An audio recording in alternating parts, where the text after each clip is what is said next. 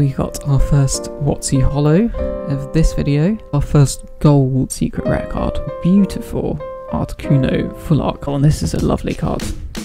Hello and welcome back to Gareth Blake Collects, another episode of the quest for every Pokemon card without spending more money. A series where we are trying to get one of every Pokemon card available in English from all the main sets and all the promos, and we're trying to do it without spending more money, so we can only buy cards from money that we get from selling cards within the collection. And at the end of last episode, when we opened up the remaining bits of our Pokemon Go trading card boxes, we ended up with nearly 5% of all the cards that we are looking for, so I think maybe today we will go over that barrier. Now today we're going to go back through the boxes of some of my old collection. If you remember the very first video on the channel, we started with going through one layer of one of those boxes.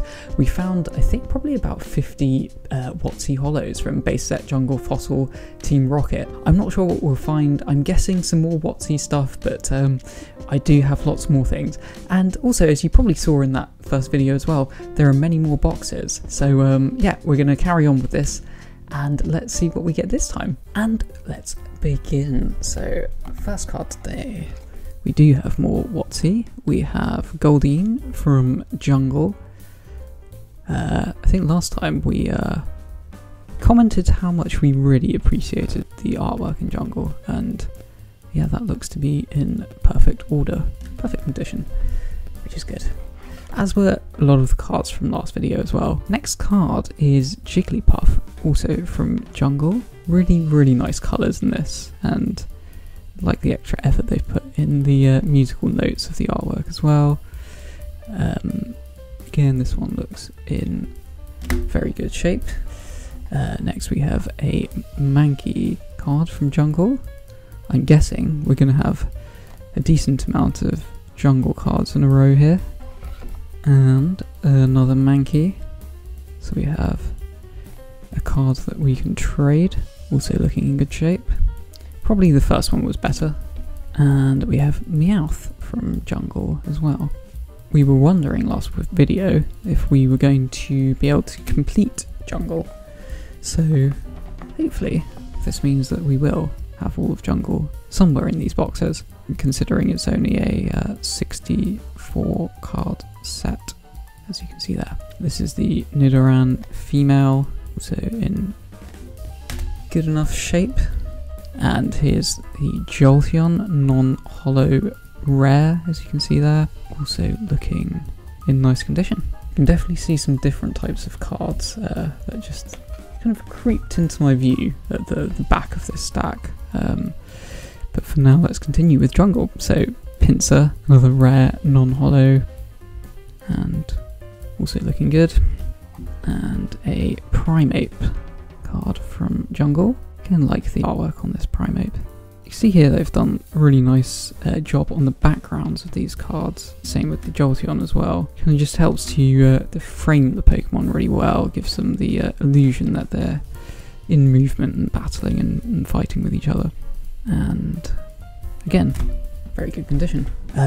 We got our first WOTC holo of this video, which is the Kangaskhan rare holo from Jungle. Yeah, you can see there's a little bit of whiting at the top, so it's certainly not perfect, but still overall, as you can see, in pretty good condition. Next card we have Rapidash from Jungle. Nice kind of simplistic artwork on that one, and also looking in good shape. And next card we have Rhydon from Jungle. Now that's a really nice card. We were just talking about how the artwork on the back makes the Pokemon look very active in Jungle, and this one looks really good. Really love the contrast of the colours of Rhydon and the colours they've used in the background. Just an uncommon card, but I really like how that one looks. Also in very good shape. I guess we should actually start putting some cards in the background here. I'll put this Rhydon here as well, just for now, just because it looks good. Okay, and then we have a Seeking card from Jungle, which also looks really nice. Again, love this set, and a tiny bit of whiting in the corner on the left hand side. Otherwise, yeah, in good shape. And Tauros from Jungle, another nice looking card, and also in nice shape. And another Tauros. I would say this one's probably better than the previous one. But yeah, have another to trade. And here's Bellsprout from Jungle. I will be putting all of these cards into TCG Collector, into our collection at the end of the video, so we'll see how much of Jungle we've got, what we need, but also what we have managed to complete overall of every Pokemon card on the website in English. And here's the Eevee card from Jungle, which is very, very nice. Quite a memorable card, I'd say, from the early era of Pokemon. This one is also in nice shape too. And here is the non-holo Snorlax card from Jungle. As we mentioned in the first video, Jungle has holo and non-holo versions of its rare cards, but as normal, looks in perfect condition. And we have our first non-jungle card of this video, which is the Challenge Trainer card from Team Rocket, and features a slew of Pokemon from Generation 1, and yes, looks in great condition too. Some more Team Rocket trainers, the Boss's Way, and this is another very memorable card from the WOTC era, and also looks perfect in terms of its condition. And here is another WOTC holo, the Jungle Holo Rare of Nidoqueen, and looks in very good shape, so that can go on the background. We have another Team Rocket trainer card, Digger Rocket's Secret Machine, in very good shape, and another Rocket trainer Nightly Garbage Run, another quite memorable bit of artwork I think from this set, and the Sleep trainer card from Team Rocket. So everything has been continuing with the WOTC era, the Wizards of the Coast era of Pokemon cards. And here is the Potion Energy from the Team Rocket set, also looks in very good shape. And Dark Vileplume from Team Rocket, so we're definitely on a Team Rocket run after a long run of Jungle. And this one looks in pretty good shape. There's a tiny bit of whiting in the top corner, but apart from that, looks in good shape. We have the Dark Jolteon from Team Rocket next, the non-holo version, and also in good shape. You can see it's slightly miscut, so the right side border is thicker than the left side border, but apart from that, looks nice. And Abra from Team Rocket, very nice artwork on this one, on a rooftop, just chilling, sleeping. Yeah, I like that one a lot, and yeah, in nice order. We have the Voltorb card from Team Rocket. Again, we might be able to complete most, if not all, of Team Rocket from these boxes of my collection. I hope so. And Dark Magneton is the next card from Team Rocket. We got the holo version of this in the first video, and that's the back, looking good. And Dark Hypno, I'd say definitely one of the more memorable artworks from the Team Rocket set. Really like this one. Just it's slightly different, and I think that's what we got from Team Rocket. Actually, was kind of quite different types of artwork to what we'd seen in the previous three sets at that time. Looks in decent shape, slight whiting on the top corner there, you might be able to see, but apart from that, it's very nice. And we have Ekans from Fossil, so moved on to another WOTC set, Fossil. So we'll see how much of Fossil we can complete as well after today's video. Another Fossil Horsey, and I'd say this is the first card that we can definitely see some decent imperfections on. So top corner, you can see there's a mark here and a mark there. Tentacle from Fossil, this one looks pretty perfect. And Executor from Jungle, again another really nice artwork, fantastic colours, and thankfully this one looks in very good shape as well. So I'm going to place that there actually. And Fearow from Jungle, another one with good striking background, giving the Pokemon the appearance of action, and in fantastic shape. We have Marowak from Jungle as well, throwing bone, and also looks in nice shape. We have Nidorina from Jungle, looking very nice. Parasect from Jungle, nice kind of highlighting on this card, making the Pokemon stand out, and that is looking good too. And next card we have Erica from one of the gym sets, and if you remember in the first video we got lots of Erica first edition cards, so we'll see if we get any more first edition in this box. This one has some whiting on the bottom as you can see, but otherwise looks good. And in fact there is a first edition card. So this is a Grass Energy card from the same set, looks in nice shape. And we're moving into a completely different direction to 2021. This is Celebi VMAX, and this card is from Chilling Reign, and yeah, really nice card. Unless there were any imperfections from the pack, it should be in perfect shape. And we have Galarian Zapdos V, which is really nice, these Galarian forms, and yeah, this is a another nice card. And with these boxes, just don't know what we're going to pull out. Moving in another direction, this is a reverse holo Caterpie from the Sun and Moon base set from 2017. Yeah, love this artwork, looks really nice, especially as a reverse holo as well. I think from memory I bought quite a few boxes of this set. And another reverse holo from Sun and Moon. Maybe this is the pattern of what we're going to expect from cards going forward. These should all be in pretty much perfect shape. Pinsir reverse holo from Sun and Moon, and a Surskit reverse holo from Sun and Moon, and a Grubbin reverse holo from Sun and Moon, and looks nice on the back. And then we have a rainbow rare of Solgaleo from the Sun and Moon set. Yeah, really, really lovely card, and looks pretty good on the back, slightly off-center. I'm kind of reviewing this card in a little bit more detail because it is a hyper rare, secret rare card. So yeah, it wouldn't, if I sent this into grading, it wouldn't get a 10, just simply because it's off-center. The border on this side is slightly thinner than on the right-hand side. And next card we've got a gold secret rare energy, also from Sun and Moon.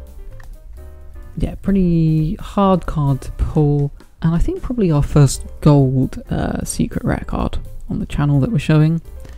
Again, off-center left to right, but otherwise in good shape. That's what you get with New English a lot of the time. And then we have this beautiful Articuno full art card.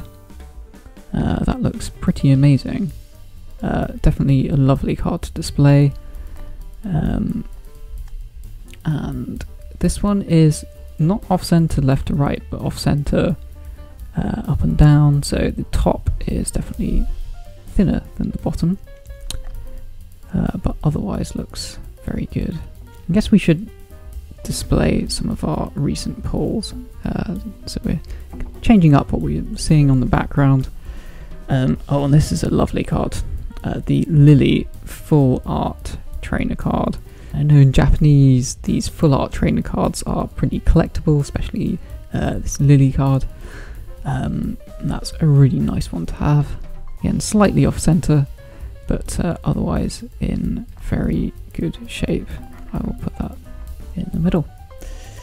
And then we have the Solgaleo GX non-rainbow, so we have the rainbow here that we can compare it to. But this is the non-rainbow version, but still looks very nice.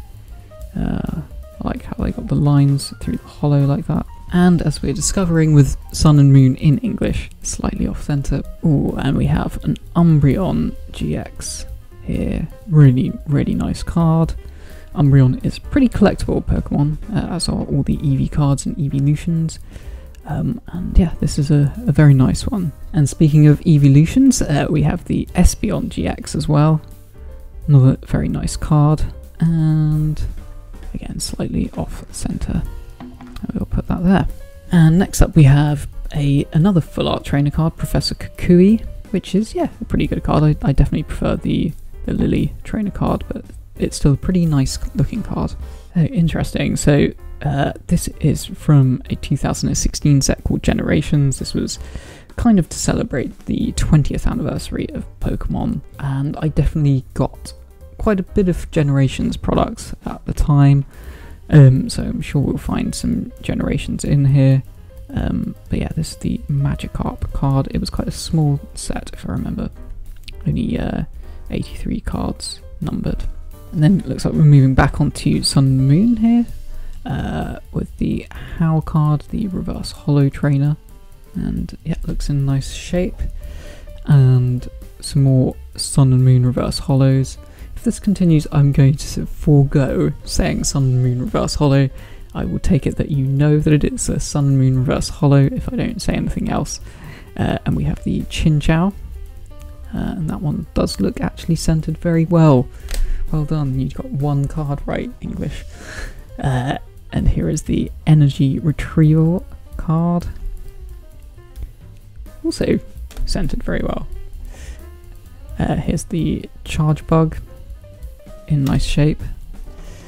Here is the Lily trainer and Poplio. You can see I probably bought quite a lot of Sun and Moon. This is Steenie. If we have a lot of reverse hollows, that means we bought quite a lot. Cutiefly. And Poliwag. This is one of those that features kind of the stitched artwork. There's a nice reverse hollow pattern on these cards though. I like how they graphically designed these. And Snubble, and the Nest Ball, and Repel. And now we move back to Generations from 2016. This is the Tangler card. I always like Tangler. I think it's a very well designed Pokemon. I think it's quite hard to get a Tangler artwork and card wrong, because it's, I think, quite an interesting design. And here is the Tangler reverse hollow. Again, nice reverse hollow pattern and design on Generations. And yeah, these are looking in good shape as well.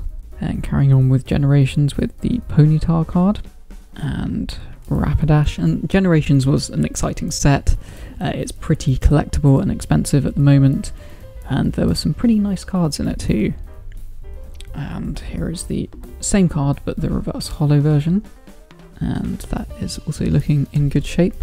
And here's some more Generations. This is the Magmar card, and I have to say very nice artwork too, and in nice condition. And we have the Blastoise EX card from Generations.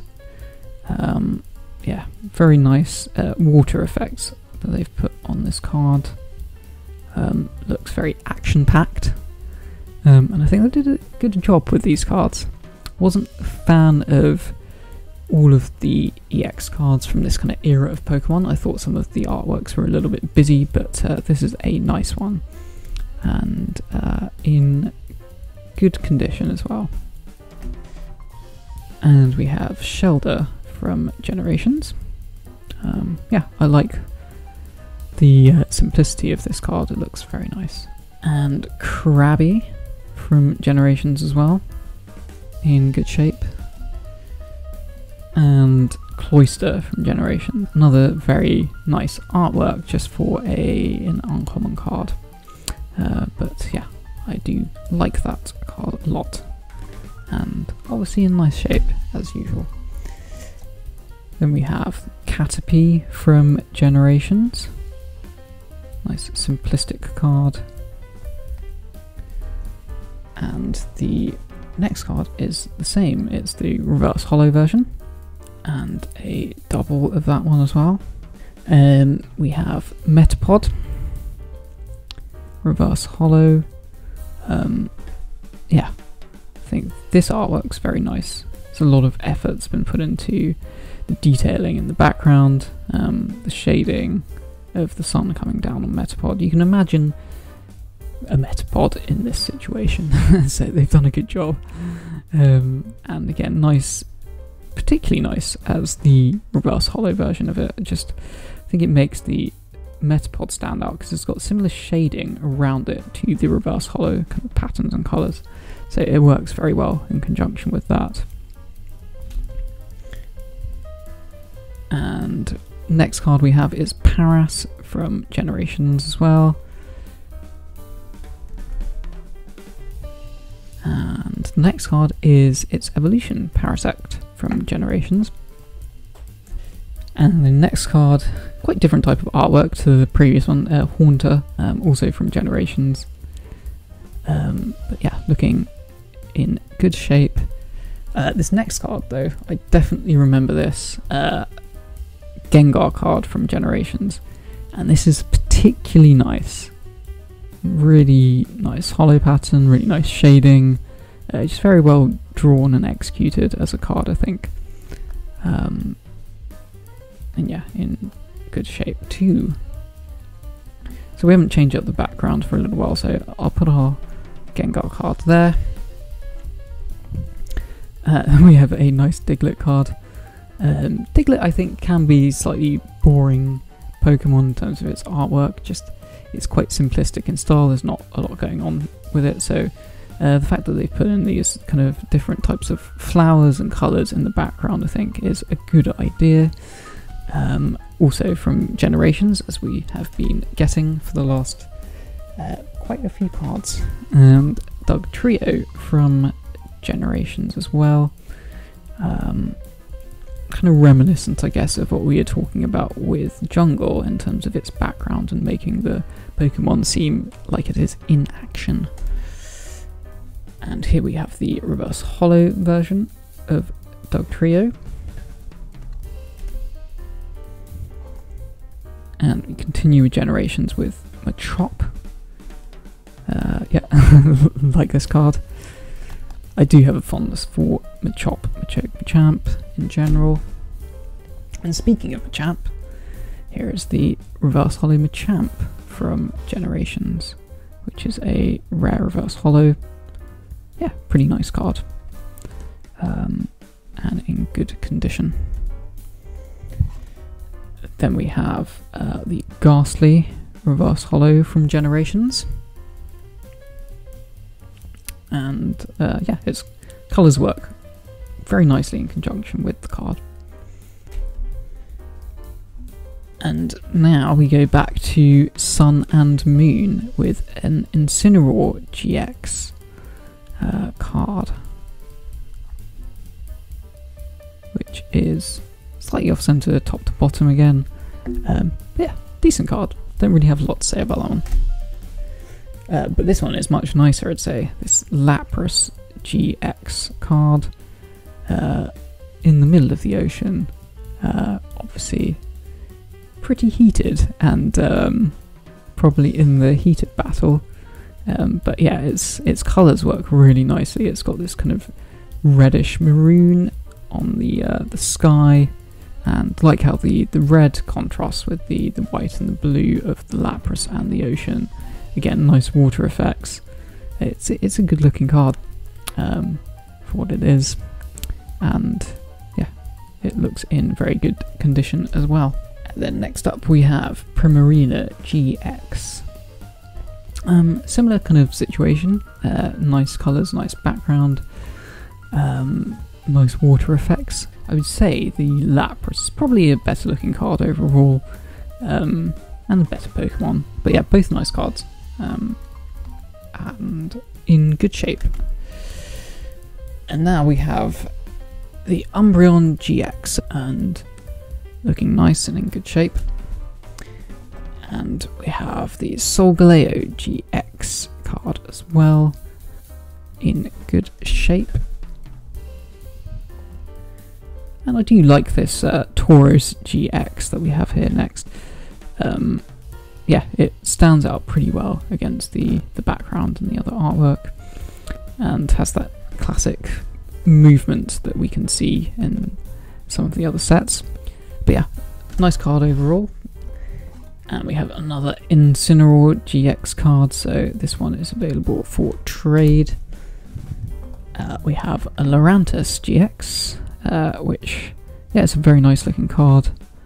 Nice colours on the Lurantis, and yeah, this one is in good condition as well. And we also have a Lurantis to trade. And then we have a Decidueye GX. Can't really see it too well. This is one of those that's maybe a little bit busy, but it's a decent looking card overall. It's just the Pokemon doesn't really stand out so well, I'd say. Then we have a Gumshoes GX. I'd say a pretty boring Pokemon, if I'm being honest, but decent card. Decent looking card anyway. And because I said that, of course we have another one of it. So that's available to trade. We then have an Ultra Ball card from Sun and Moon. And our last two cards are also Ultra Balls. So I'm going to add all of these cards into TCG Collector now off screen, and then we'll come back and we'll see what that's done to our overall completion percentage. So I have put everything into TCG Collector that we have looked at today. So the main things, we increased Jungle up to 56%, so we now have 36 of the 64 cards. We also added a few Fossil, we added a few Team Rocket as well, some Gym Heroes, and then we added a bunch of Generations, and we got up to 20% of Generations. I'm pretty sure I've got mostly all of that set, if not all of it. I did open up quite a bit at the time. And Sun and Moon base set as well, we've got 31% of that now completed. And then we also lastly added a little bit of Chilling Reign, which is a set that we will find somewhere in all of these boxes at some point soon, I'm sure. So what has that done to our collection? So we now have 856 unique cards. Altogether on the database there are 16,058. And we have 932 unique variants. Total cards we have 1,765, and you might notice that this has not really increased since the last video. I did have all of my standard energy doubles in the collection on TCG Collector. I took all of those doubles out just because it will get ridiculous, and I didn't want them to factor into the total cards number in the collection. Our value is currently $2,226, and so what have we done to our overall completion percentage? So we have 856 unique cards out of 16,058, so we will use percentage calculator as we always do to work out what our total completion percentage is currently, and it is 5.33%. So as I suspected, we have hit that 5% barrier. If we just get 20 times as much as we've got now, we will hit 100%. It doesn't actually seem like that daunting of a task when you put it that way, because we haven't really gone through that much stuff yet. I've got still so much stuff left unopened, and then we have a big journey to go on together in terms of purchasing everything else and trying to do it without spending more money. And next video, I want to start getting into Hidden Fates. I bought a lot of it when it came out. I haven't opened any of it at all. And as you can see here, it's a very exciting set. There is a subset within it called the Shiny Vault, which features 94 shiny Pokemon, including some very sought after cards. There's this shiny Charizard, which currently goes for about $400, just in ungraded form. They've got also shiny versions of every evolution of Eevee, which, as you know, is very collectible. There's a full art Cynthia, there's a shiny full art Mewtwo, and if you want to see how lucky we get with these shiny cards in Hidden Fates, I will upload my first Hidden Fates video in just a few days time, so come back to the channel and join me for the next video where we will tick off some more stuff, and I'll see you then. Goodbye. Do